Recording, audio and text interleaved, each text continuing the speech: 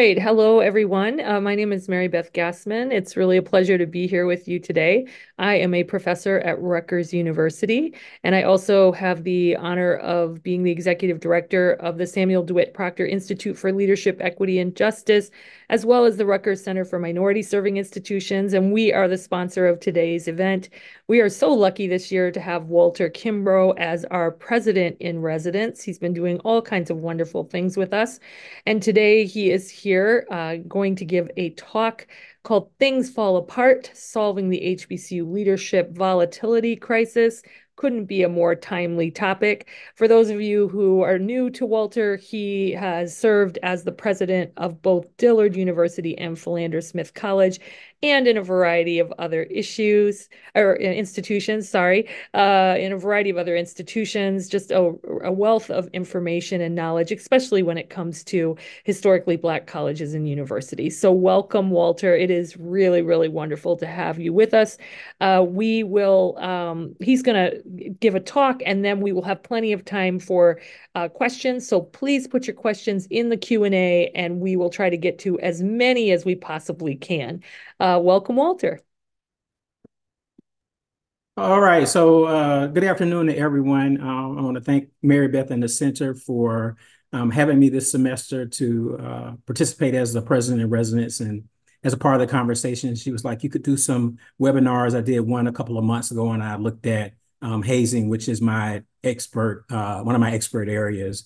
Actually, just recently got asked to do a couple of expert witness cases. So that's just something that I still enjoy doing. Is really tough work when you think about some of those issues. But the other thing I've been looking at and I have tracked over my career is the changes in the HBCU presidency. I keep a running list, and I can tell you every HBCU permanent presidential transition since about 1990. And so it's fascinating. And so then every now and then I try to go in and look at the data and see if there are different trends, who's being selected, who loses out, or who's, terminated or resigned, those kinds of things. And so I thought, because there's been a lot in the news recently about just the volatility of the presidency, that I would talk about it like this. Now, when I do talks, I like to have a creative title. And so this title, Things Fall Apart, I was actually thinking about the Roots album, Things Fall Apart, with the Erykah Badu song. That's a great album. And it's also a novel, which is where they got their title from. But it's sort of, that's what's happening. It's like things are just falling apart in terms of leadership and governance for HBCUs. And, maybe there are some ideas about how we get past that. So that's what I hope to do today. The other part, as Meredith said, I've had a chance to be president of two HBCUs. And I've been fortunate, and I feel really blessed to have worked with the boards that I have worked with. Philander Smith was a tougher job initially, with some of the challenges we faced there. But, I got to a place like Dillard. The board chair at the time was very involved in AGB. One of the search committee members who became the board chair when I left is the attorney that led the Maryland $577 million lawsuit. So, of course, I've had good board leadership that really understands governance and HBCUs, and everybody does not have that. And when you don't have that, things do fall apart. So the governance piece is very important as well. So let's dive into it a little bit. You've all seen the headlines. This has been a really interesting time, and people are legitimately, they've asked it before, but they're asking it legitimately. Who wants to be a college president? The resignations are not just an HBCU phenomenon. There are lots of things that are happening where you're seeing more and more people resign. This was at the beginning of the year. David Gearhart, who I know, who is at the University of Arkansas, just talks about it, that, all of these groups you're trying to appease. So how do you manage all those kinds of things with everybody? And so he says, and I think the former president of the UT system said the same thing, this might be the toughest job in America, particularly now in terms of some of the political scrutiny. It definitely makes the top five easily, I would say that. Tom Chesney, who is president of an institution in Iowa, posted this on Twitter about a year ago, and I think it is very thoughtful in terms of people resigning, that he felt like people would choose other because the role has changed. I became a president in 2004, and the presidency 20 years later is fundamentally different. It's one of the things that you'll see in some of my comments. Part of the reason is that we've had the advent of social media, which has just thrown everything into a mix. But he says, to be a president now requires a mindset that people either don't possess or they can't adapt fast enough to survive. So it's not just I have the credentials to be a president. There's a mindset that you have to be in this sort of rough and tumble environment of the modern college presidency. So I think Tom is really on to something that people have to think about. Not, do I just want to do the job? Do I have the ability? But do I have the mindset and even the grit, if you will, to be able to deal with this? Um, we saw these hearings, and then the recent hearing with the president of Columbia. You have people that are just lining up to come after college presidents. It's almost like keeping a scorecard.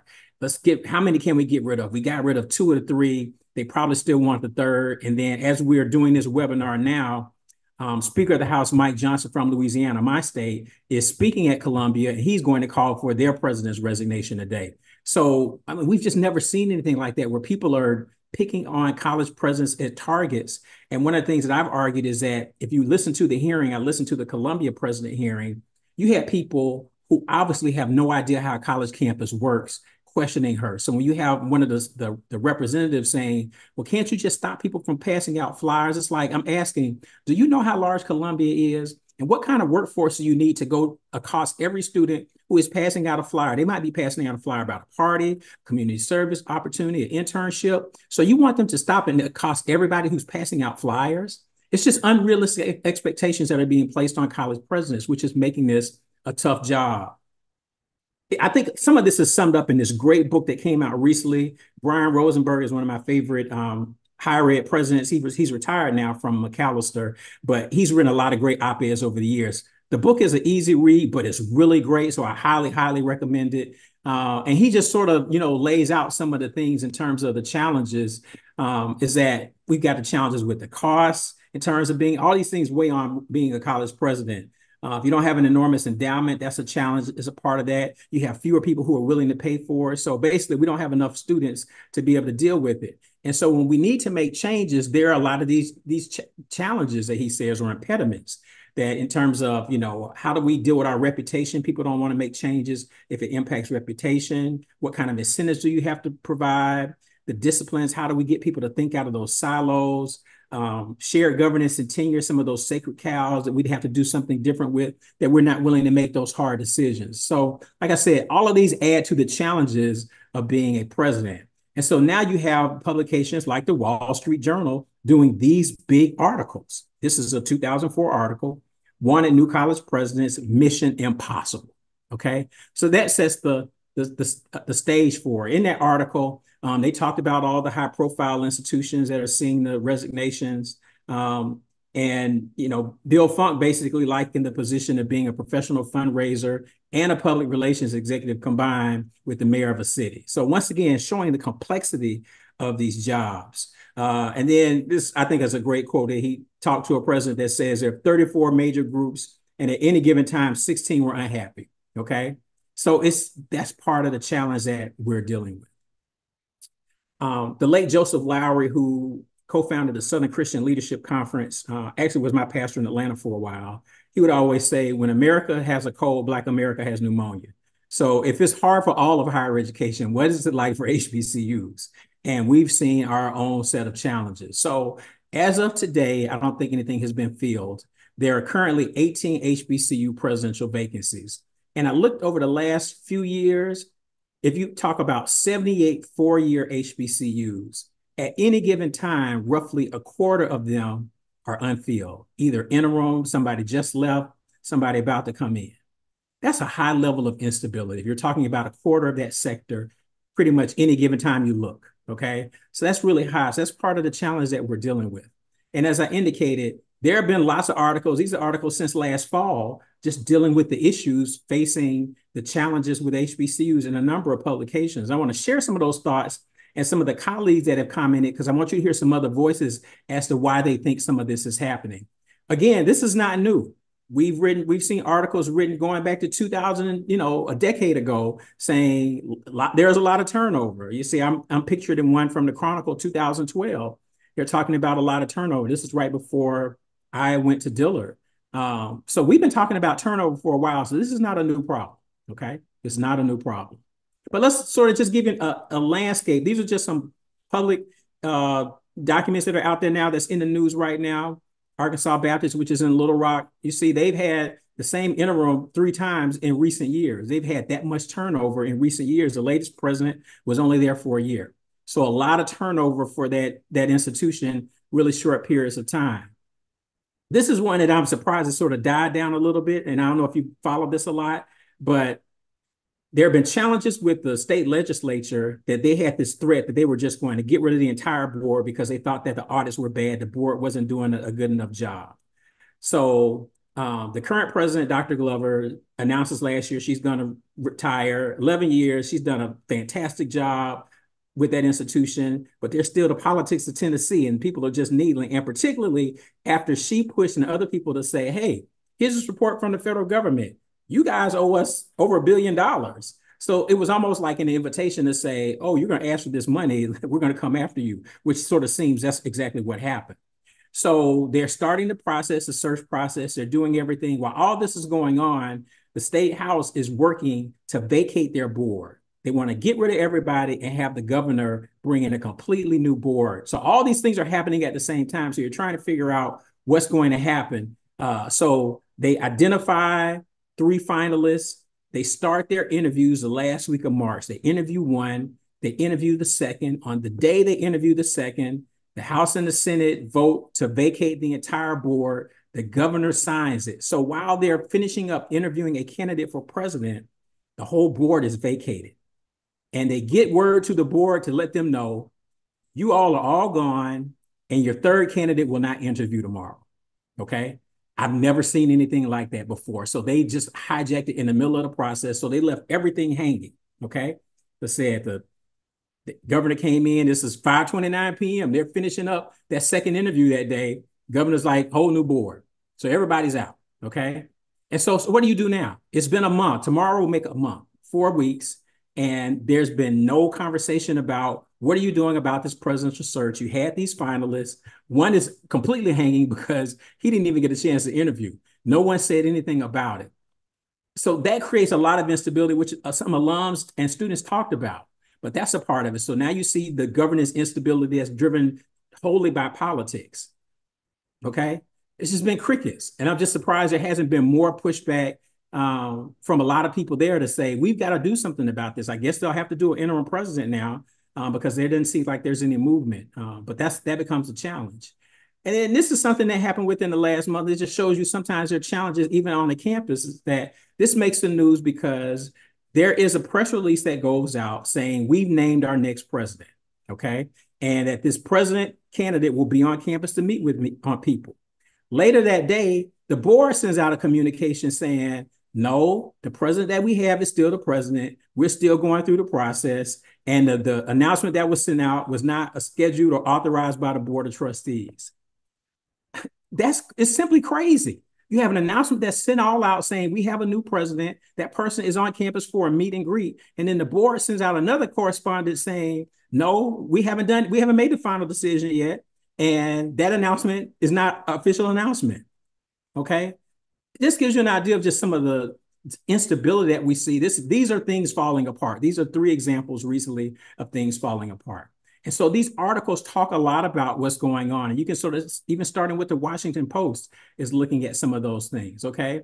Terrell Strayhorn has written and talked about this with his HBCU center at Virginia University, Virginia Union University, just to talk about, this is just part of a larger trend in higher education. And then you can just see the latest ACE study came out, 5.9 years. According to his analysis, the recently departed presidents, those short-term people, they were only staying 2.1 years, okay? So that's, half of a 4-year contract, or not even a 3-year contract if they got a 3-year contract. As a part of that article, they interviewed Dr. Pinkert, who retired recently from Wilberforce University. And I think he's very honest about this. And we actually had a conversation about it this summer, just talking about how hard the work is and how it attacks your health as a person. So you work really hard, but there is a drain on you. As Cornell West said once on the Tavis Smiley Forum, there's a cost that's a part of what happens to you when you do these kinds of jobs. And so that's a part of what he experienced at a school that has a lot of challenges. You put in those years, but that sometimes limits the ability for you to stay because of the lift that's part of it. Felicia Commodore, who is now at Illinois, I believe, I think that's right, talked about this as a part of this article. And she just says the relationship with the boards, faculty, and students, that makes a difference. The high number of turnover from women presidents is something that's less, and you'll see more about that because I document that as well. And she leans into it a little bit more because HBCUs are doing a better job in selecting presidents with a greater diversity in terms of gender. But then if they get in there and they're unceremoniously ushered out with shorter tenures, that's not good either. Okay. So she asked about that, which I think is something that we've got to continue to look at. Okay. This article from last summer, once again, why is there the surge? Just Terrell again talking about this. And so he indicates just the job is hard, but once again, for HBCU presidents, now we're talking about, the enrollment, your deferred maintenance with your facilities, trying to recruit the right folks, the fiscal issues, all of those things are challenges. Okay. So that makes it harder. Then, of course, those of us who were presidents during the pandemic, you had this other thing that happened. And for a lot of institutions, it was an even heavier lift because they had no way to immediately go to any kind of remote educational delivery. I think I was fortunate, and I tell people this because we're in New Orleans and with the threat of hurricanes and having to be displaced, we had a system that we could go to easily. So my lift wasn't as heavy as people who initially, when it happened, they were doing old school correspondence, email your professor your work because they did not have a platform. Okay. So for a lot of people, that took a lot out of them because you didn't have even a platform to be able to do that. So that's a challenge. So that's what he says. Then you're learning how to deal with crisis management, social media, growing revenue, and then all the larger social movements, how they impact the campuses and the students, and to be aware of those kinds of things as well. Okay.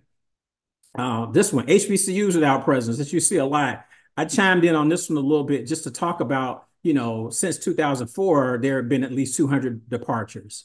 And so I count 10 to 12 every year. And once again, the same kind of issues Terrell is just bringing up in terms of the adds to the mix of the challenges that are part of it. Okay. As you see, as a part of this conversation, then we're talking about how do we manage these limited fiscal resources, which is a part of the challenge. But then in this one too, the conversation was board of trustees. And in this one, we're saying there are fewer resources. So you sometimes have board members trying to make decisions that are expected of the president. And then there's a clash between the board and the president. And those are some of the challenges that we're seeing. So now people are talking about some of those issues in terms of governance. This is from a month ago. And part of my comments as a part of this article, once again, I talk about the social media influence. I tell presidents, even if you aren't on social media, meaning you don't have a handle, you're still on social media because people get talked about whether you're on it or not. So you still have to understand how it works and how it impacts you and your institution. So that's a challenge. And so social media is easy because if we watch people every day distort the truth on social media and just out and out lie. So those are just some of the challenges that are part of it. William Broussard, it was interviewed because he also tracks some of the HBCU presidential turnovers, and he leans more into the governance piece, the meddlesome boards he talks about, the public boards. So once again, look at the Tennessee State situation where the governor just came in, wiped out a whole board, put in a whole new one immediately. Once again, it's just, in many ways unprecedented that we haven't seen like that before. A little bit different for private boards. You have a little bit more control, but that doesn't mean that it's always functioning well, as we see with the case with Morris right now, some of that's going on. Okay.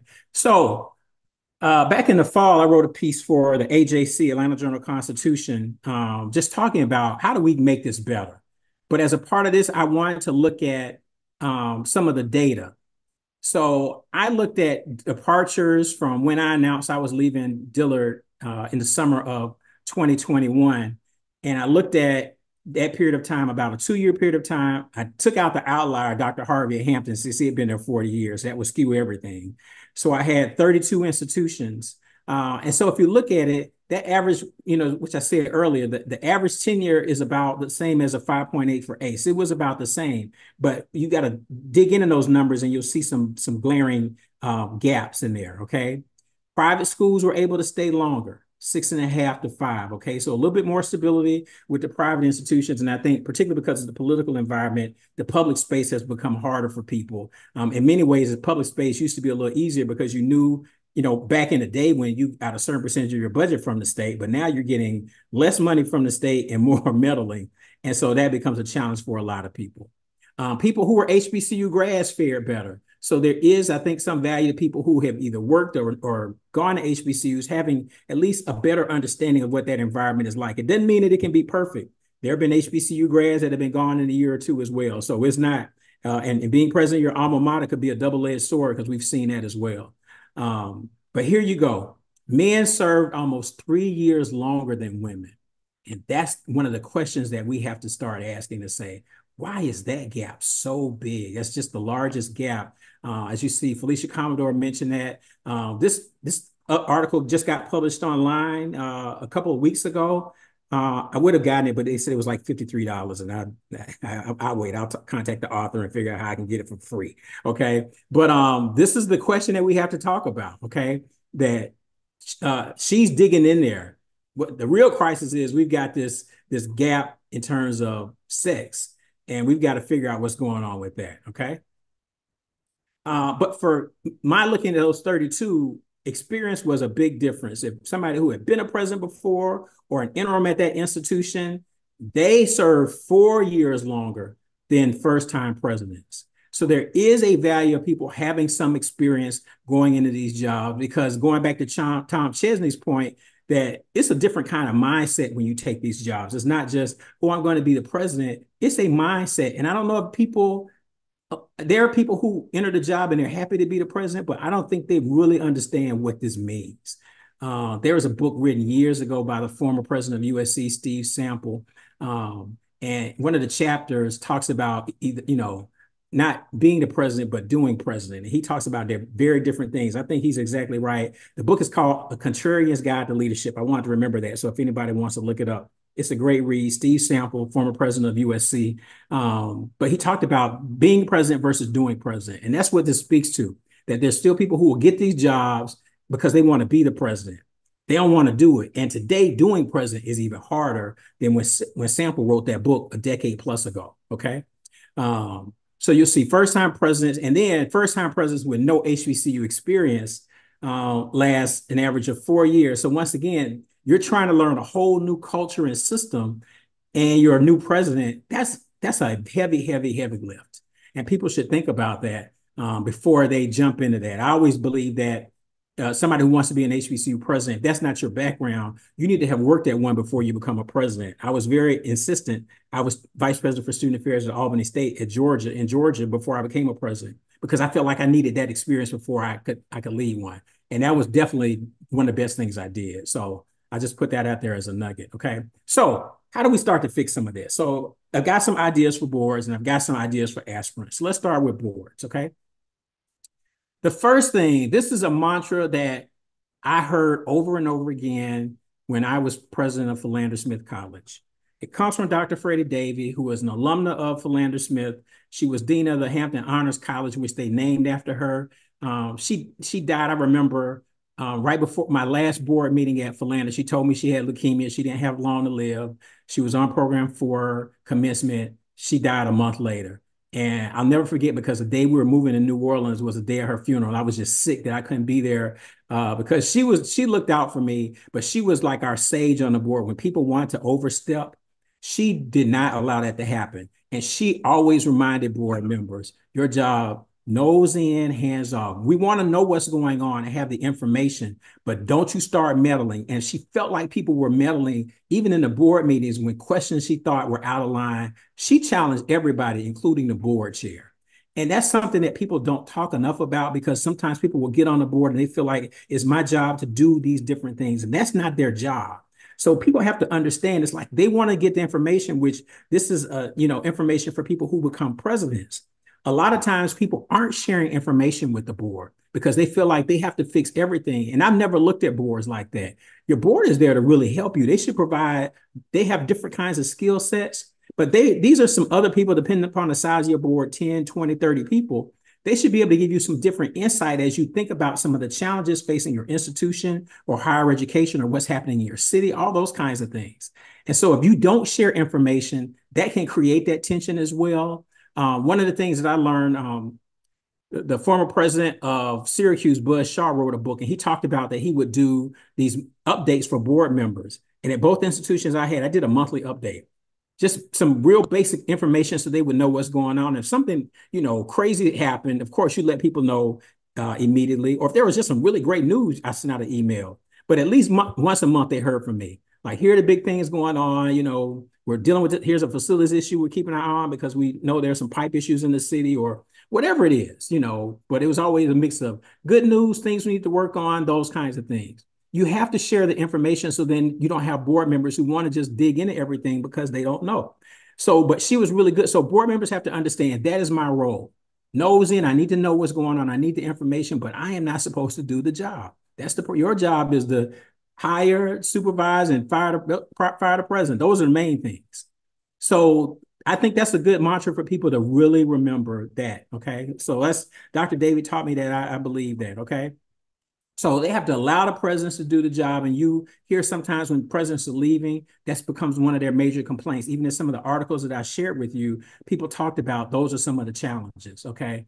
I can't tell you the number of times I've been in meetings like a UNCF meeting talking to colleagues and you hear them complaining about boards. Okay. It might be one of the top conversations that we have. So I'm giving you the insight that if the board is just in everything, it weighs on people. And I've seen it weigh on people in terms of that. Like I said, that hasn't been my experience. But I've had plenty of conversations with people and then they'll complain about it. And then next thing you know, they're gone. Because it was just either too much for them or the board decided to do something else. Okay. The other thing we have to be careful, depending upon the nature of the board that I've watched, and I heard an experienced president tell me this once before, is that sometimes boards will look for somebody who's inexperienced because they want to run the show.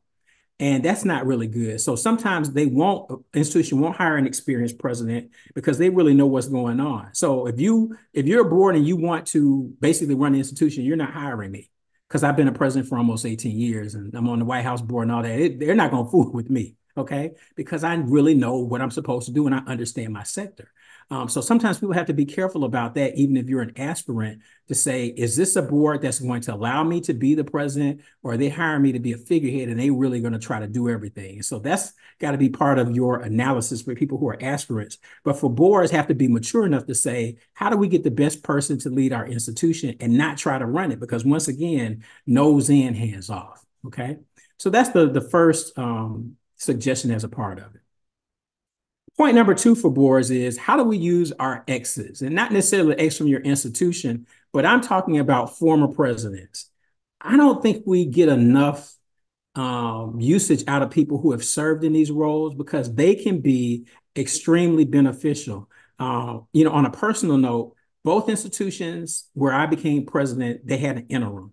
The interim at both institutions were former HBCU presidents. At Philander Smith, Julius Scott, who Dr. Scott had been president of Wiley and Payne. He was interim at Albany State and Augusta. I mean, Dr. Scott did like 7 or 8 of them. So, I mean, he was just notorious for those kind of interim presidencies and presidencies. But having somebody who was a very, very experienced president is my first presidency. And it's somebody that I was able to develop a relationship with that I could even ask questions years afterwards. Invaluable. So he was very important to me. Same thing at Dillard. The interim had been on the board. Jim Lyons, who had been president of Bowie and Jackson State and Cal State, Dominguez Hills. Dr. Lyons and I still have conversations about things. I mean, that was just one of the best relationships I could have because he's somebody that has served multiple presidencies. He's like me, came out of student affairs like me. He undergrad, predominantly white institution. So we had a lot in common. But to have somebody like that who is the interim that then I could really bounce ideas off of, and then to have him on the board. So once he did his interim year, he came back on the board. To have somebody on the board who was also a higher ed person who could validate. Sometimes the board members say, "Oh, I don't know about that," and then he could say, "No, this is where things are." And because he had this long, experience in 3 presidencies, he carried a level of weight that I didn't have, but I really needed. And he would ask us hard questions too, because he would tell us, I just don't want to hear the good news, tell me the bad news too. So I thought there was a lot of value in that. So I think every institution, and we talked about this at Dillard a lot to try to make sure we had at least a former president on our board. We thought that was important to be able to have. you've got to have ways to engage former presidents. I think there are a lot of different ways. So I think they could be a part of your board, but particularly when you're looking for a president, I think they should, every screening or search committee should have a former president. And part of the reason is sometimes they can help validate qualifications because you'll read things that people say they did in a role that if you understand their role, it was impossible for them to have done that. Okay. I mean, people embellish, they want to make it look good. I'm qualified for this job. We did X, Y, and Z. When the way that their role was designed, there was no way in the world they did that. So you need somebody who can ask different kinds of questions to really get at, does this person have the skills that they say they have, or is this just an embellishment? And so I think somebody who's been a president can dig a little bit different than somebody who's a board member, who's a lawyer or ad executive. They don't know that. They don't know what a dean does. They don't, I mean, they really don't know. So those are the kinds of things I think could be very, very helpful. How do we engage those people? And there's nothing to say you can't have a search for a position and have an outside, almost like consultant person. They don't have to be a member of your board, but they could be on your search committee because lots of search committees have community people. So why couldn't you have a higher ed expert on your search committee? I think we've got to do more than that because that'll help us. And then I think they could help that board think too differently about what's the landscape of what's going on, which leads to the second point, or point number 3, is how do we prepare for the president? And I don't think that boards and campuses do a deep enough dive to understand what's the landscape, what's going on. So, I mean, the information I'm sharing with you now in terms of the nature of the presidency, I think before any campus hires a new president, there should be a presentation to say, this is what's going on with presidents right now. This is the state of higher education right now. They need to understand that before they go into this search. And people don't. They just jump right into, let's hire a president. Let's get a firm. And I know firms do some work, but I mean robust campus and board conversations about what's the landscape. Okay. Sometimes they need to really understand. So as I said, training to understand the volatility. And then some campuses need to do a deep dive on their campus. If you're a campus that's had 4 presidents in the last decade, somebody needs to sit down and say, what's going on with us? Because you can't just say we missed 4 times in a row. Okay. You have to say, what are we not doing? What's going on here that's causing these presidencies not to be successful? And that would be a really good conversation to have as well. So sometimes it's painful examining that, but I think that has to be part of it to say, what do we need to do differently? Because you can't be the place that every 3 or 4 years is hiring a new president and they act like that's normal, because that's not normal. Okay. And so this is the bonus. Board members really need to focus on helping to provide the resources. And that always gets lost because it's easy to tell the president what to do. That's the fun stuff.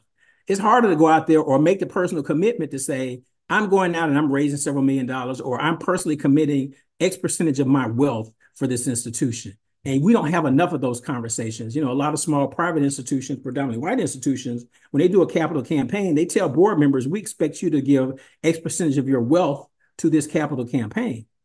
HBCUs, they just expect the president to go out and raise all the money, and I'll be there for the photos. And it doesn't work like that. So there has to be some level of personal sacrifice. And we have to talk more about the boards. When people talk about fiduciary responsibility, it's not just checking the books. It's I am making a personal commitment using my personal resources to advance the institution. We have to have more of that. Okay. So that's the bonus that boards have got to remember, that that's a big part of what they have to do. Okay. All right. So let's make the switch. I've talked a little bit about some things aspiring presidents should do, but let me add 3 additional ones, okay? The first is what I call understanding the key to life. And so this goes back to a conversation I had around 1997, 1998 with Elan Harris. I met Elan Harris, who is an author. He spoke at Old Dominion, where I was director of student activities. He had written this book called Invisible Life, and it's really like the first mainstream book that looked at relationships between gay men. When he first wrote the book, he was selling out the back of his car, these rough paperback books. And the funny thing about it is that he did a book signing at a place where my mom was doing a book signing. And so she has one of the copies of the original books. Elan Harris has since passed, and she has one of the original copies. So when he told me who he was, and I was like, oh, wait a minute, my mom knows you, blah, blah. So he remembered her and that kind of thing. So it was just a really interesting conversation. But as a part of his speech that night, he said, the key to life is to find something that you love doing that you would do for free and find a way to get paid to do it. And that has just stuck with me. Like, do you love the work that you do? I mean, it's sort of hard. People say, well, I want to be a president. It's like, yeah, but you don't really know because you haven't gotten there yet. So what are you doing in case you never become a president? Is it something that you love? And so for me, you know, you have to ask those questions. Do you love what you do? Why not? And for me, I found it working in student affairs. And so I've done, starting off in the residence halls and doing Greek life at Emory and orientation at Georgia State and student activities at Old Dominion and VP at Albany State before becoming a president. If I had just stayed in student affairs as a chief student affairs officer, I love that. And it's just, being a president has been great. But I always tell people when I'm introduced, I'm not like, president's not who I am. I'm a student affairs professional. That's who I am. And so I found something that I love doing that I would do for free, working with student affairs, and found a way to get paid to do it. So people have to think about that because there is no guarantee that you'll ever become a president. I keep reminding myself now, there is no guarantee that I will ever be a president again, even though I think I'm very qualified. And I watch people get presidents every day that are not as qualified, but I can't make somebody give me a job. So I might not ever be a president again. So do I love what I'm doing? I think that's very important. So that's the first thing. Just love what you do and do a good job at it. That can still be the goal. And you want to put yourself in position. And sometimes people think ahead to say, well, what do I need to do to get there? Love what you do right now and do that very well. Because if you find that, then I think other things can fall into place. Okay. So as I said, you have no control. Okay. All you can do is get nominated, be in a search, but you don't know who's on the search committee. You don't know the politics that are involved. Like I said, you could be somebody, the third guy at Tennessee State that just got left hanging. Okay. He has no control. He's completely out of his control because he doesn't know what's going to happen next. Okay. So those are some of the challenges we have to think about. Okay. But when we think about it, then, and once again, this shows you in terms of the uncertainty of the process. It depends on who gets picked. You really don't know. So I did some additional digging the last 3 years or so, and I looked at HBCU presidential selections. Okay. As Felicia Commodore mentioned, just the diversity, 40% of the four-year sector people who were selected were women. So that's higher than you will see for most college presidencies. HBCUs are doing better in terms of the people that we hire, in terms of making sure women are having those opportunities. We're just failing in terms of making sure that they're successful. So we've got to have that second part of the conversation. But it follows what I was showing you earlier. People who are getting selected the most are, 19 of them were either interim or the president. So interim for a lot of places is almost becoming like your audition. It's like your audition. If you do well enough, you get the job. So we're leaning into that a lot. That's not to say that always works, okay? But we're seeing a lot of that. And then your traditional, provost position, and then other VPs. So 3/4 of people who are being selected the last 3 years, they're coming from, higher ed senior leadership. Okay, that's overwhelming. Okay. You can sort of see what the average age is, as young as 42, but even as old as 73. So you can see people in their 70s, even sometimes getting their first presidency. But as of the end of 2023, there still had been some attrition, okay, where you still had some in the job, but you still had a number that are gone. So that's just not good. You shouldn't have that much attrition even after 3 years, okay? And the red flag is that 37 schools had picked people during that period of time. So once again, that's about, 12 schools a year, which I mentioned earlier, 10 to 12, okay? 6 schools since 2020 have picked presidents twice, okay? Those are some of the challenges that we're seeing with that constant turnover. So as I talk about this, once again, and Bob Gass, they sent out these word of the day meditation and inspirational quotes.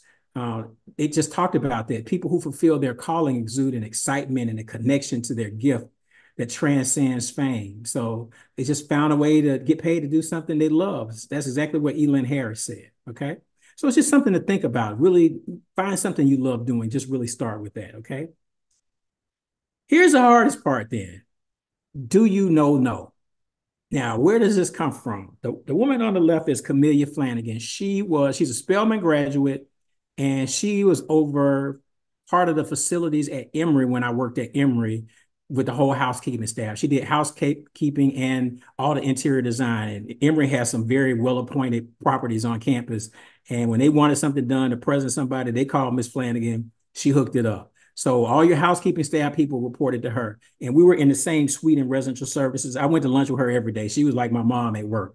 So we talked a lot. So we were on this search committee for an area coordinator that the man on the right, Frank Gardner, took. And you see, 30 years, Frank has been at Emory since we were there together. I started working at Emory in 92. So he came after me, which would have been maybe 2 years later. So yeah, this is 30th anniversary. So we hired him in 94 and he's been there the entire time.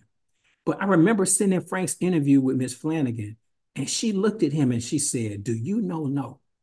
And I'm thinking, what does this mean? Where is she going with this?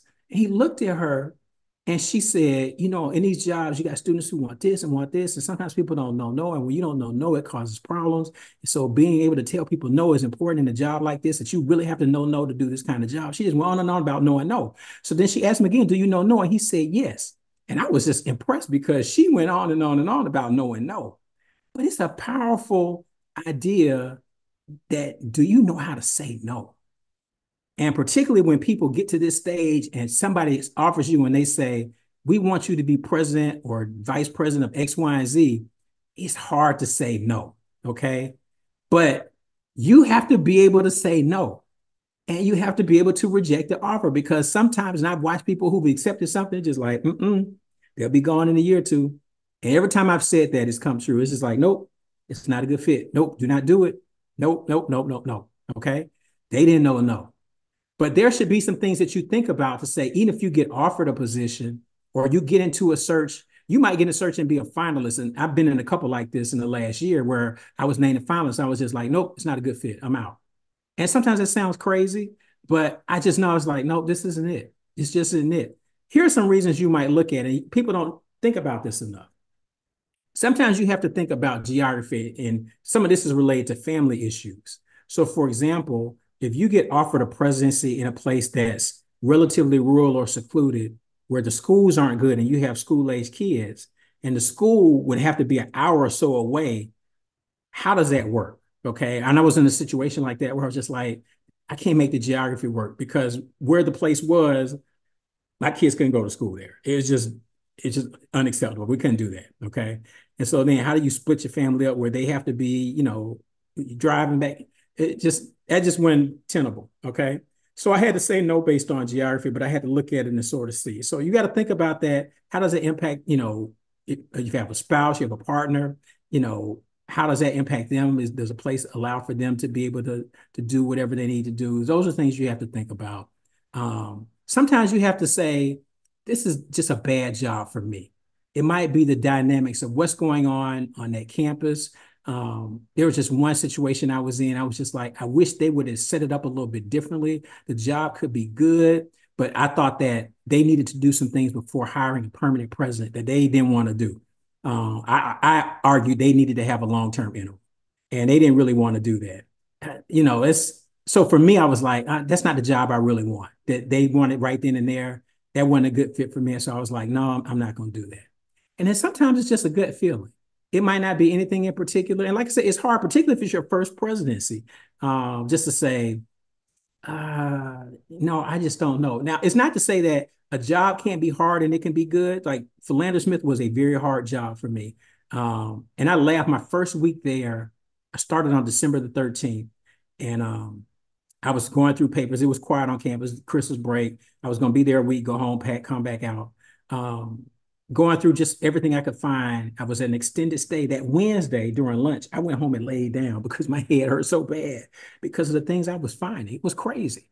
And so I met with the board chair that Friday before flying back to Albany. And I told him, I said, "Man, y'all didn't tell me what was going on here."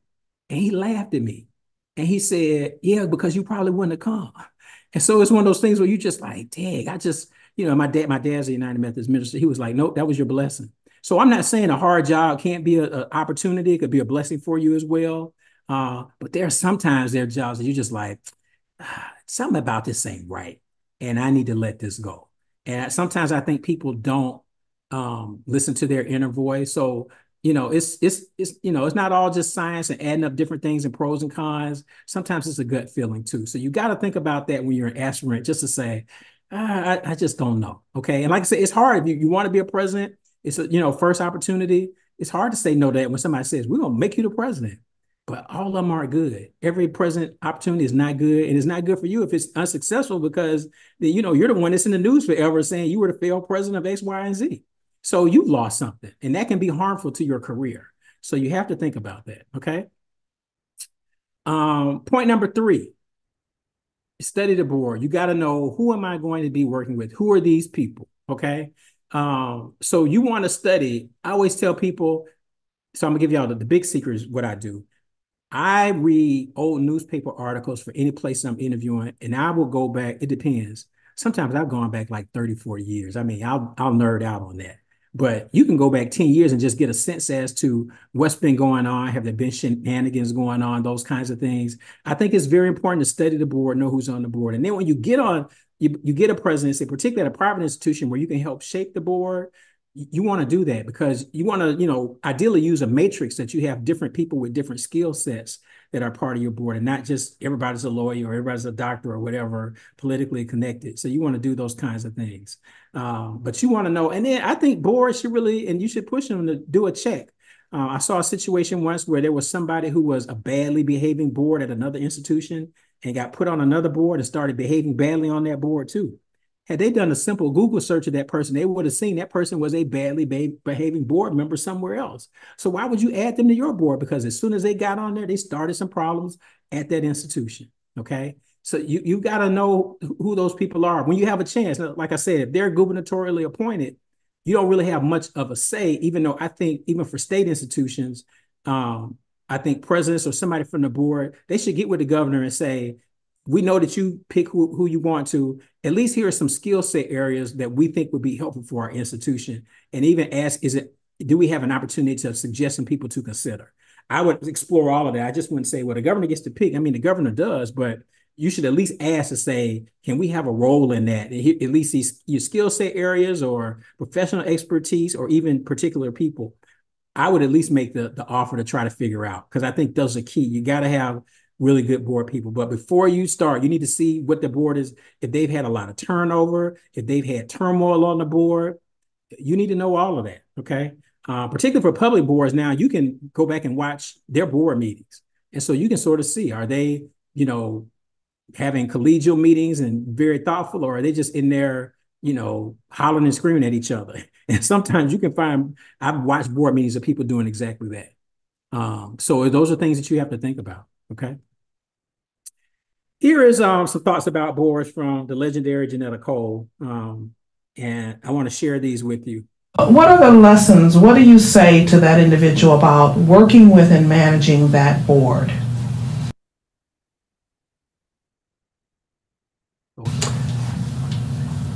I really can say that I think my 2 experiences were a bit atypical. And what I mean by that is that while neither board at any stage of the 10 years at Spelman or the 5 years at Bennett were perfect boards, they sure were good boards. And they got to be better boards over time. If you've got a good board, there's hardly anything that you can't do. And a good board to me means a board that understands the difference between their responsibility and the responsibility of the president and the management team. A good board means that everyone around that table, without any exception, understands their responsibility to contribute substantially in financial terms to that institution. A good board means that you have got in every single person around that table a polished ambassador for your school. And so when Okay, so I think that Dr. Cole, sums up what I've been trying to share as a part of that.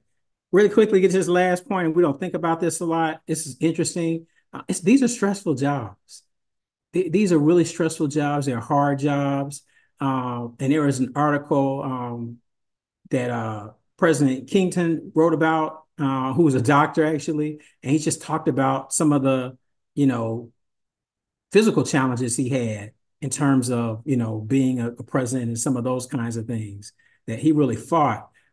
He dealt with. So some of the things he argued then is that, you have to guard your health, your friendships, find a career coach and a therapist, your stress relief toolkit, and get help if you need it. Like for me, it's working out every day, particularly I've been down for a little bit recently, haven't been able to get my workout back going, but it's working out every day. That just helped me just to clear my head and just feel good. And the energy you get from that is just, I look forward to that. It just gives me some balance. But we don't talk openly enough about protecting our own health, and that can do a lot of damage too. So you don't want to kill yourself doing these jobs, but you got to learn how to balance those kinds of things with the stress, and because the job has gotten harder. So it's just something else to think about as well. Those of you who are aspiring to be a president, you make sure you can look at mentors, but some people say get a sponsor. This book, Herman Felton at Wiley put me onto this. There's a set of 2 books.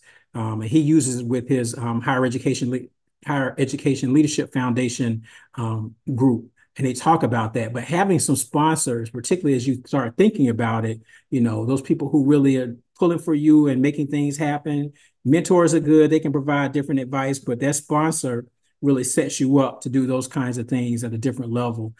They really invest in you. So those are really good. And then what you really want to start thinking about is that you want to be open to what I call a shepherd. Charlie Nelms is that person for me. He's just a person that's just looking out for me, who just call out the blue, how you doing? That's why I keep telling people I want to get to that part of my career where I can do what Charlie does and be that person who's looking out for other presidents. So when you get in that role, that you're the person that's checking on people because you've retired, you've done everything you need to do, but you're looking out. So that's what, I'm trying to move to that next phase to be able to do those kinds of things. So hopefully you become a president, you have your sponsors, but then at some point you definitely want a shepherd. You want to have a developer, and it's not something you go out and look, you really develop a relationship. And so that's very important.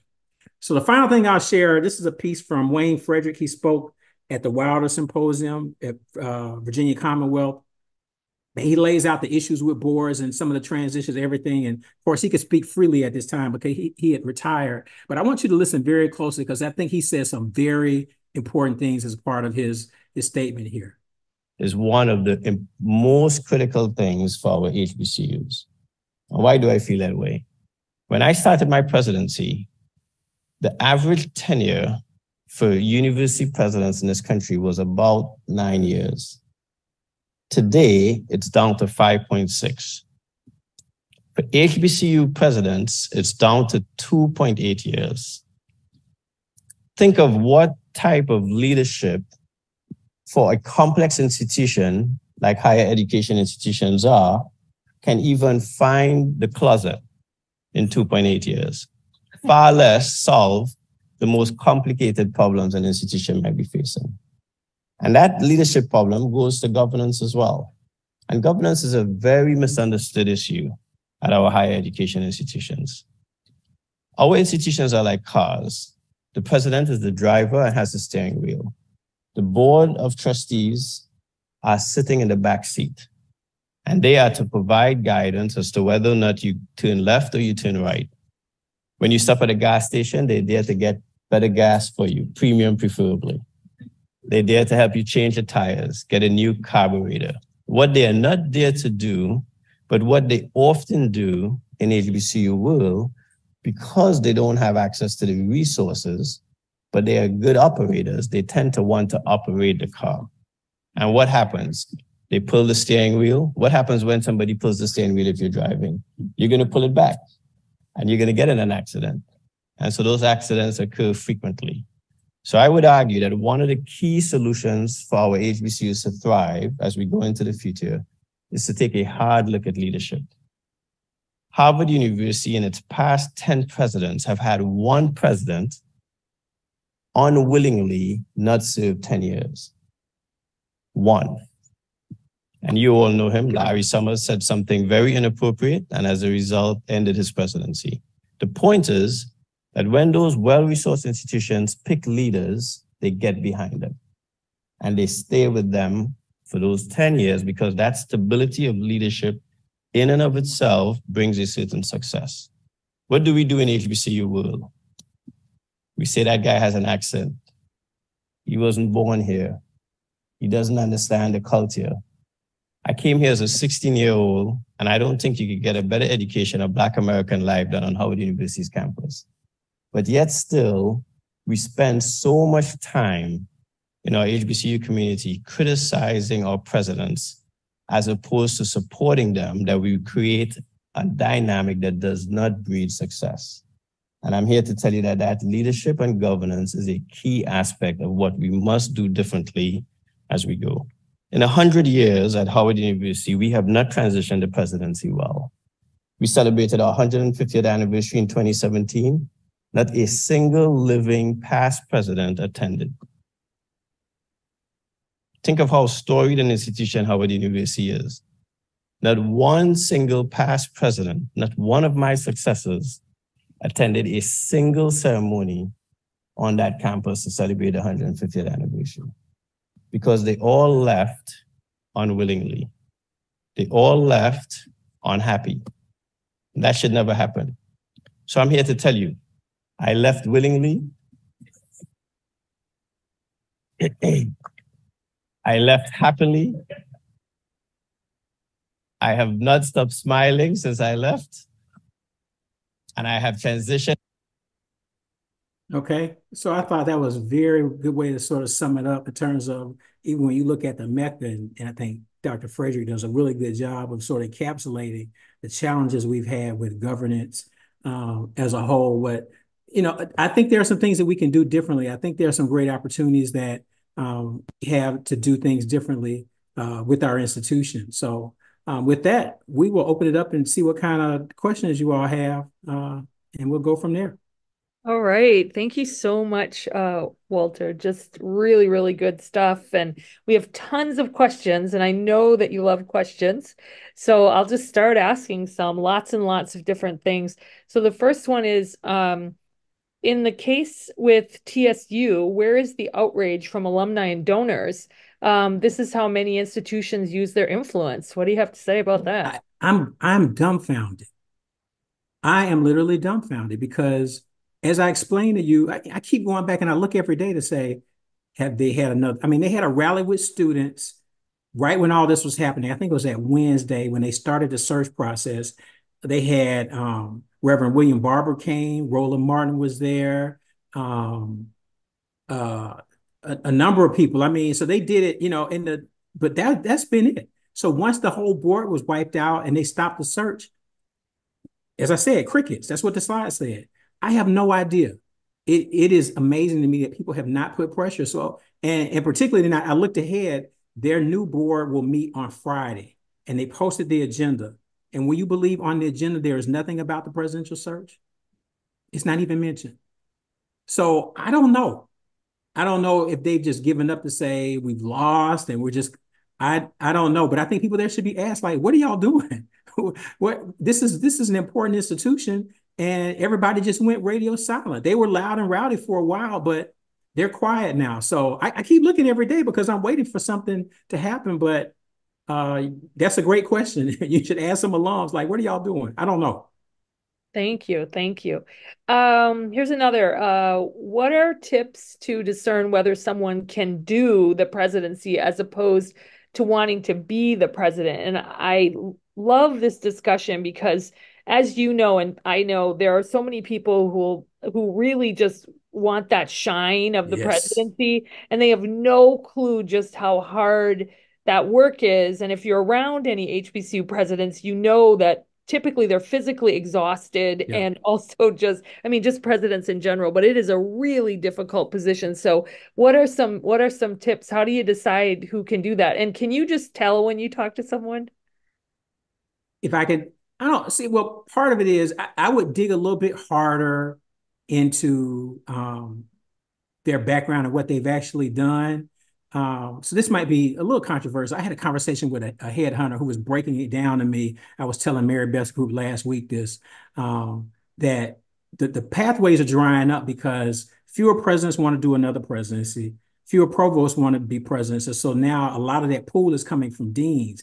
And he argued that a dean is not an executive level person. And I agree, because a dean is not at the big table every time when you're dealing with every issue on campus. If I'm dean of arts and sciences and the power goes out, nobody's calling me at the house and say, come, let's figure this out, what we're going to do about feeding the students tonight. You're at the home chilling. Okay. You don't. And so for some people, that's a bigger lift.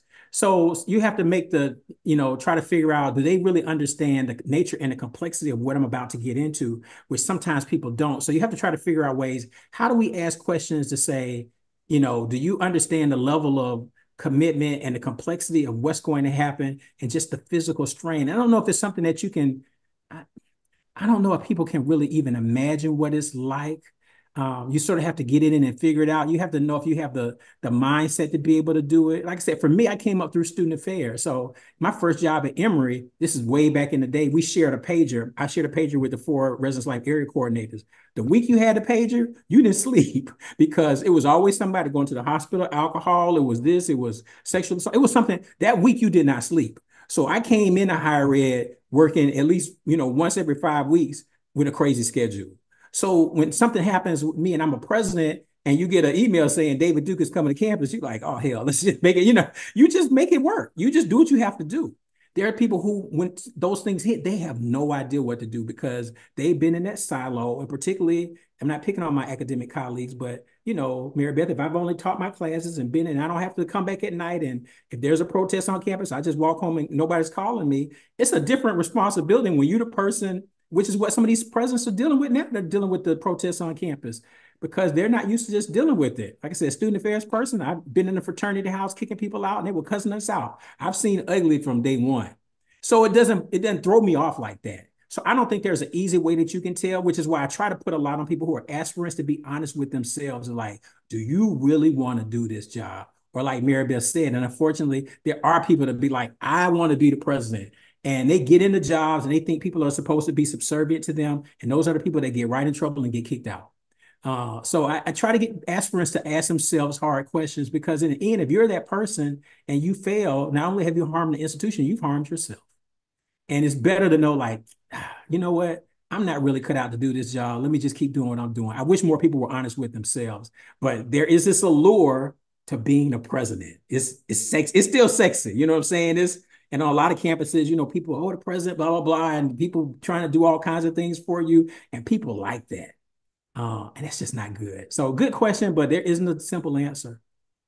Okay, great. So another question about TSU, being, of course, shortened $1 billion, and because they're a land grant institution, you saw several national investigations of that. And also Adam Harris's work, The State Must Provide, talks about it as well. I think Susan Adams at Forbes as well.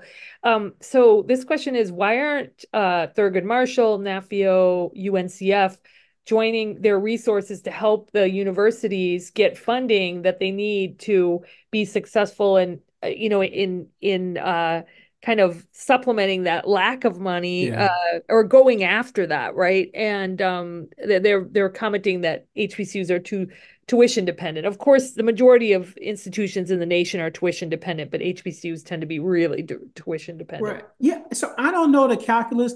And I haven't thought about it. So, for example, I don't know what the calculus is for Thurgood Marshall not leaning into that, because most of those schools are Thurgood Marshall member institutions.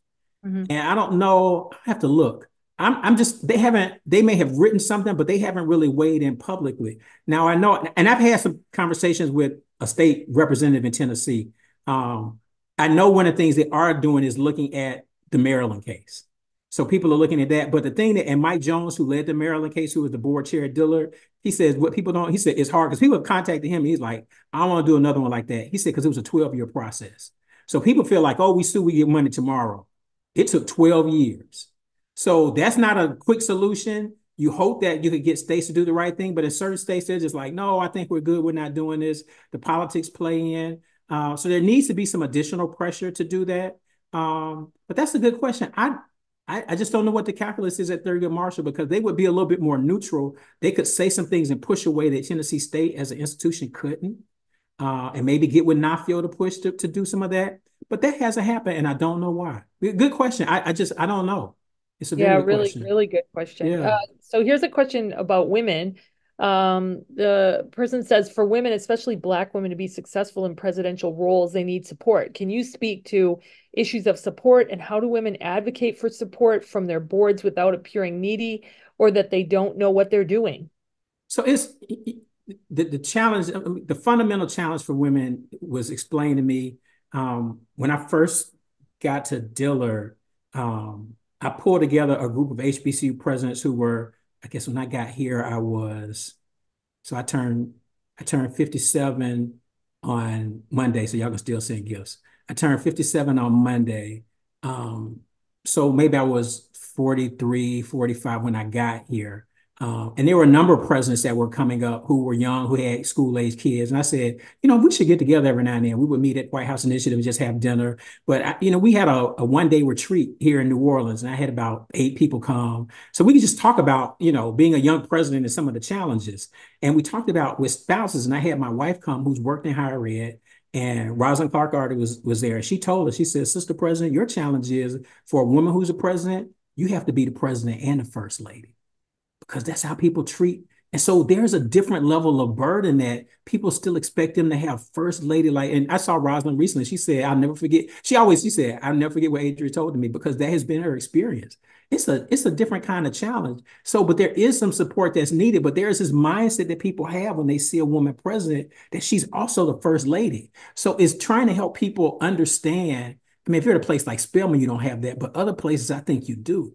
So how do we help boards understand that this person is the president, full stop, and the kinds of things that they need to be successful? But there is, I think, particularly for boards there have been studies of board composition. I think they're probably still overwhelmingly men. There's a level of sexism that's still occurring in boards, which causes some of this. And we just need to call it for what it is. It's just pure sexism, that they're not getting the same level of support. People expect different things for them, a different level of engagement than they would a male president. That's just not fair. We've got to have people who are calling that out and getting boards to be more sensitive to that, so that it's not the president just fighting. We hope you would have somebody enlightened on the board to say, okay, are we treating this president the right way? Because that's the way it really needs to come from, because I think you're right. If it comes from that president, they're going to be like, woman president, she can't do the job. I think you're right. So you got to have some enlightened people who are raising those questions and say, we need to make sure this person has everything that a male president would have. We've done a horrible job, I think, supporting women presidents and having those kind of conversations. But I think part of it is our initial notion is that I think people still, and some of this is, I mean, you just think about, if we think about, Black culture, that's why there's still overwhelming number of churches have men as ministers. Because people, when they think about leadership in Black communities, it's that male. I mean, it's just a deeper conversation. I'm a preacher's kid, so I'm just telling you what I see. It's a deeper conversation in terms of Black communities and how we view leadership and gender and leadership in Black communities. So I think, if we expand it out, that's the conversation we need to have. And what we're seeing happen to these women presidents is a symptom of that. But it's Black communities and leadership and gender. Thanks. This next question is really interesting. Something I've personally written a lot about. It says, I'm a second year doctoral student in higher ed at College of William and Mary. I wanted to know if you think the infamous case study, The American Negro College by Jenks and Reisman, still affects how HBCUs are being led today. So for people who don't know, that was a really big deal for a long time. Not especially when I first was a younger professor. Yeah. I don't hear about it as much anymore, but yeah, and it was, I've done presentations. I noted because it was 1967, the year I was born, the year that Benjamin Mays retired from being president of Morehouse, and the year I think Reagan was governor, and he really started pushing a lot of this education as a private good. It was like in 1967, there were like 4 or 5 seminal events. I've tried to do a presentation to link them all together, and this is one of them. So, I would encourage you all to read it if you haven't read it, but I mean, it's just really this, racist notion of these academic disaster areas. And after it was written, I think Mary Beth is pull this together. A number of presidents wrote pieces to really push back. Albert Dent at Dillard was one of the people who wrote to push back as well. I think some people believe some of those things, but within the last 5 years, there have been a number of articles and research that has come out that's given you some data about the value of an HBCU experience. So like the Strata data that they've done, or the Gallup Purdue data. There have been studies about HBCU attendance and health and lots of different. So I think there are some things that balance some of that out that we didn't have before. So I don't think as much, like I said, Mary Beth said, most people probably don't even know the Jinks and Reisman study as much. But of course, there are people who feel like they're inferior institutions, but I think there have been some third-party research that's been done to balance some of that. I've just seen more of that in the last decade, which sort of helps. So, does that sentiment exist? I think it does exist to a degree, but I think we have more to balance it out than we would have had in 1967. Yeah, yeah, absolutely. Okay, here's a great question. When you found something you love in higher ed and you're doing the work, beginning to develop your expertise, how do you get your name in a room where you currently don't have a seat in it? Um, so I think if you keep doing the work that you're doing, and particularly if you're out and you're giving presentations and just some of those other things, that's when you hope you have those sponsors. If somebody has met you along the way, they see your work and they mention you, and you'll just find out that somebody mentioned you. You might even know who that person is. So you want to keep doing the work. I think people do pay attention to people who are doing work, and they'll ask about so and so. I think that's the way that you can do it. Now, you will have mentors as well that you work with, and they'll do some of that. But that's when a sponsor comes in, that you want to develop those kind of relationships, that there are people who are actively trying to help you advance your career. But still look at them first as relationships. Sometimes people just out the cold blue will say, well, so and so can be my mentor. Like for me, that doesn't work because I want to have a relationship. It's got to be somebody that I just really get to know, and that kind of relationship develops, and not just something that's transactional. So you want to develop those relationships, but hopefully it becomes a sponsor where there's somebody who is mentioning you in those rooms, that putting you up for certain things. But it just starts by doing the work, and you get your name out there. And I think about Mary Beth. I don't know how you just started to blow up, but you start reading about Mary Beth, and I know she came and did something for me at Philander Smith. It's like, man, she's writing, she's doing all this. Let me find out who this person is and get her to. You just saw the name, and she was the person doing the writing, and it was she's doing the interviews, and I'm like, well, let's see what she got to say. And then she came and interacted with us, and I was like, oh yeah, this is great. So that's, she's doing the work. And so just because of the volume of work that she's done, she's been able to do that. So I think if you do the work and you do it consistently, you'll be able to make that happen. But find good relationships along the way. That's going to be very helpful. I just think that's very important. Yeah, and I would encourage people to ask if there's someone you want to be your mentor or to make those introductions or get to know, ask. I mean, as my mom told me when I was little, all they can do is say no, right? Right. And then you can kind of move to the next group. So here's a great question. Please share at least 3 administrative roles that could lead to being appointed a president, and why? Oh, I think there are lots of roles. I wouldn't limit them by role.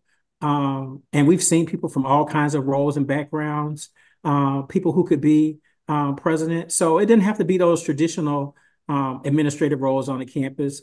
I would just say, I think it's important for somebody to have been at a senior level position like a VP if you're coming from inside higher ed, because if you're at the table and you hear all the different issues that are happening, I think that gives you an advantage versus somebody who has not heard all the issues. It's different. I mean, you could be the legal counsel. You're at the table, so you've heard about the academic issues, the student, just being aware of the day-to-day issues. You're working with contracts when you have facilities issues. That could be a really good position. So I just think that someone who has been at that level, I think is very important. So I wouldn't necessarily identify it by role, but I would say somebody who has had, if you're from inside higher ed, that you've had, that senior level experience. I just think that's very important.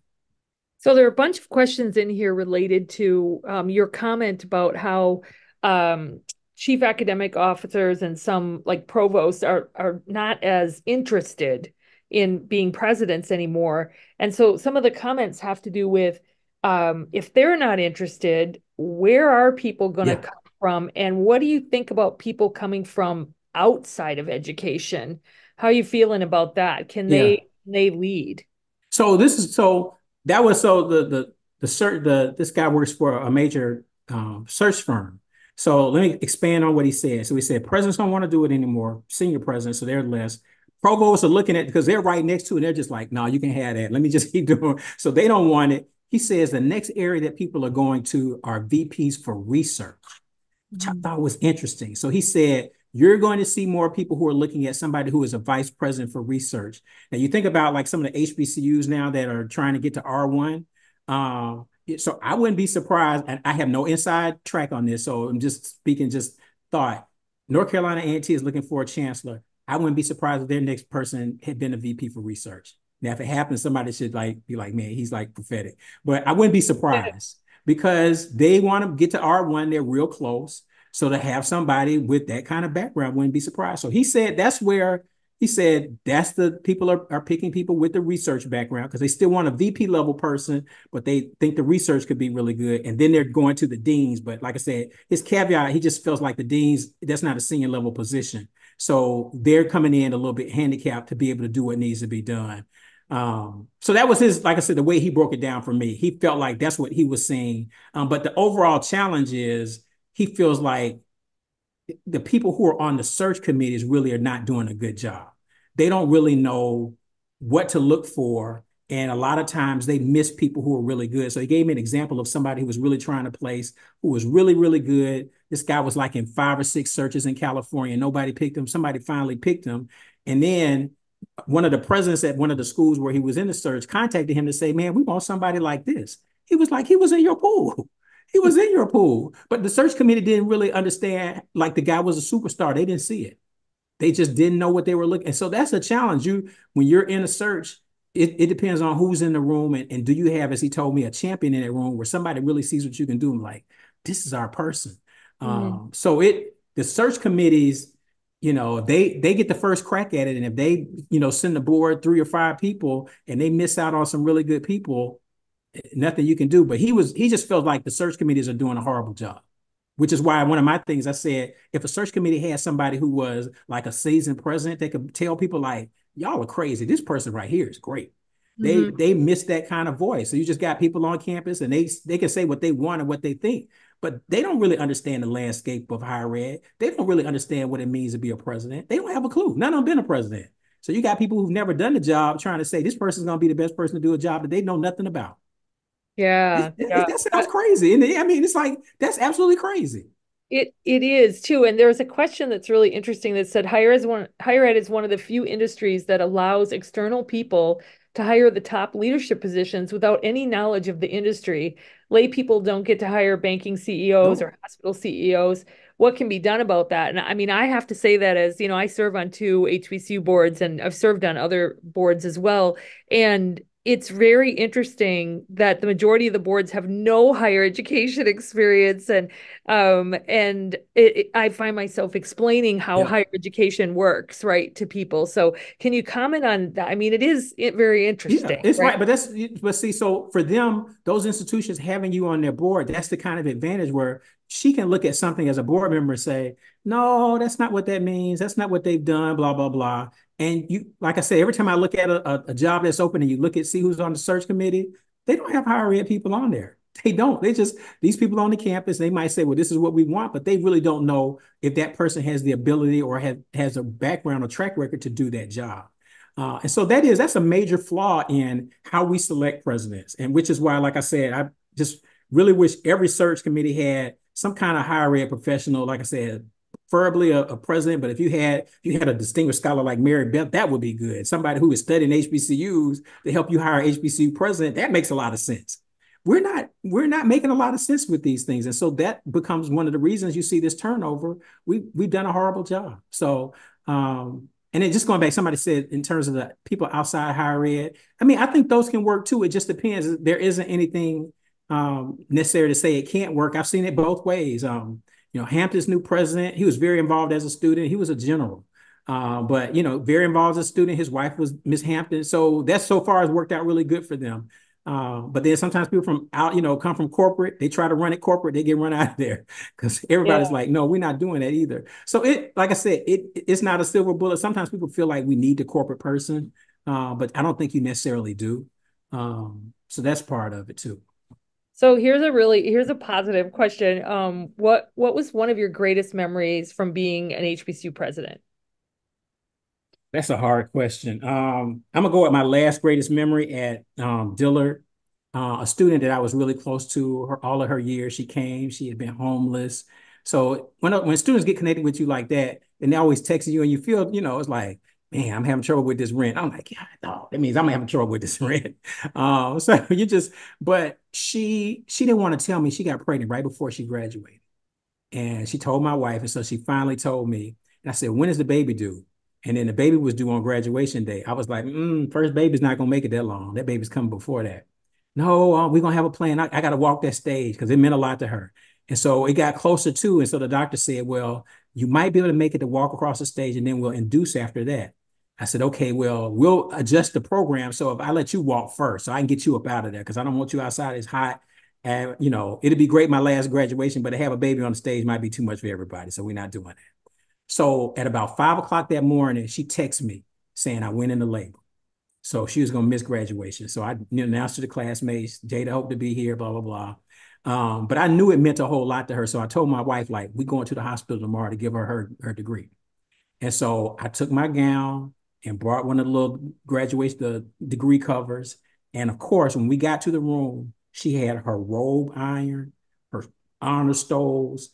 And so we reenacted that part where you cross the stage in the hospital room the day after she had the baby.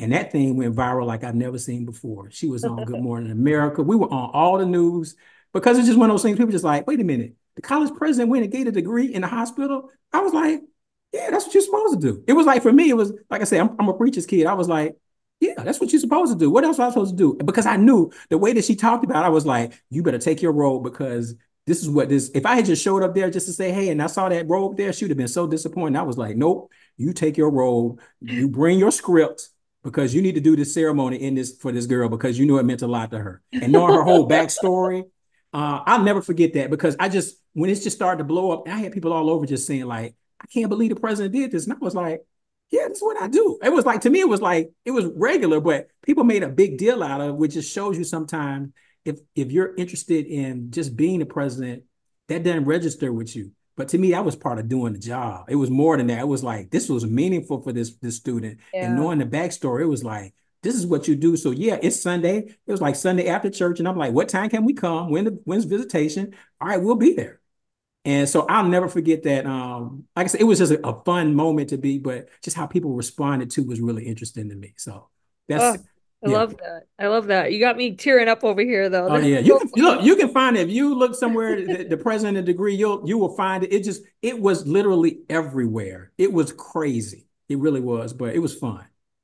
I love that. Thank you. Thank you. So there are lots of questions about dealing with okay, if you're president, how do you deal with a toxic board member? Or let's say you don't get along with your chair, or I know those are two very separate things, but I've been on boards where there have been board members who really act up and have Yeah. their own interest in mind rather than the institutions, or like you said, want to run the school. Strategically, as a president, what would you recommend as, a move to be able to work through that? And is it even possible? Yeah, so like I said, I don't have good experience with that. The closest I had when I first got to Philander, the board chair that hired me was rolling off. So the new board chair came in. He was an alum. The previous president didn't want him on the board, so he had a little bit of a chip on his shoulder, but he wanted to run the school. And so he and I would butt heads a little bit. Dr. Davy, who I showed you, would step in and be like, nope, you can't do. So she was protecting. So it was rough for about a year, just trying to.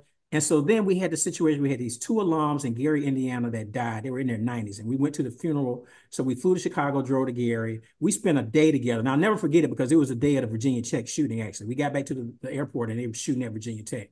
I'll never forget it. But spending that day with him, we got on the same page. And then the whole thing changed. So it was for us, it was just spending the time together. And like I said, for him, it was, this school is really in trouble. I need to do something to fix it because this is my school.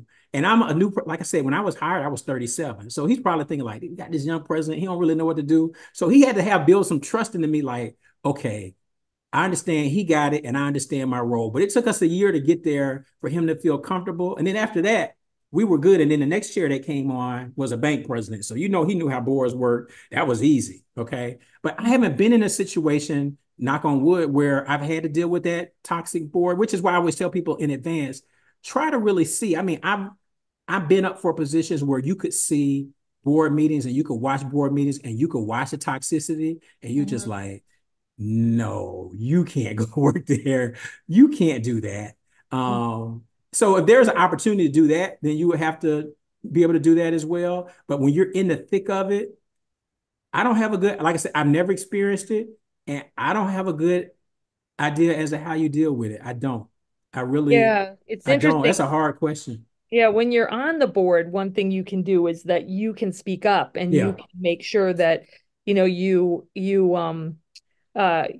speak up on the important issues and sort of redirect conversation, but it's definitely hard for a president. So we've got time for one more question. I'm going to kind of combine a bunch of questions, which Okay. we have so many questions. Every time we have you come, we have so many questions. So the question is, there's questions about where is the training ground for successful HBCU presidents, and what events can we attend to continue this narrative, push the needle forward? Lots of questions about how you know if you'll fit, how you get in the door. What do you think?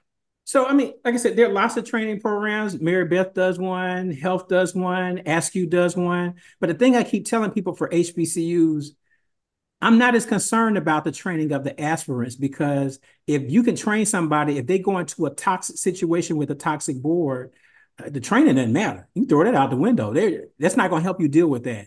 We've got to find ways to put pressure, which is something I really want. I would love for UNCF to tell all the UNCF member institutions, because they get money from UNCF, to say we're having mandatory training for board chairs and board members, and a certain number of your board to come and say, here's the landscape. This is what's going on. This is what we need you to do. They have been unwilling to do that. But just with the number of turnover, UNCF should say, we're trying to raise $1 billion. And if we have all this turnover and all this drama, it hurts what we're trying to do. So not only do you hurt your institution, you're hurting everybody else. We need you to get together. Nobody has been willing to do that. Once again, you can train everybody, get them prepared, but if you just dump them into this toxic cesspool, it doesn't matter. So I think we've got to figure out, how do we start putting pressure on training and doing a better job with boards and board development, because if we can get the board piece right, then I think we can get the other piece right as well. But like I said, there are plenty of opportunities for training and really good programs that's out there, but you can be well trained and then you get into a crazy board and then it's sort of like, I really don't know how to deal with this. Because they can talk about, Mary Beth, I don't know how much you talk about boards, but I don't know, you don't have a session called, you have the board from hell, what do you do? We don't, but we're starting a new series that'll have 5 national sessions related to board president relationships. And maybe I'll call you and get Yeah. a few other people to talk about what you do with that, because we just got funding to support a board president's program. So Okay, there we go. yeah, That's the kind of stuff we need.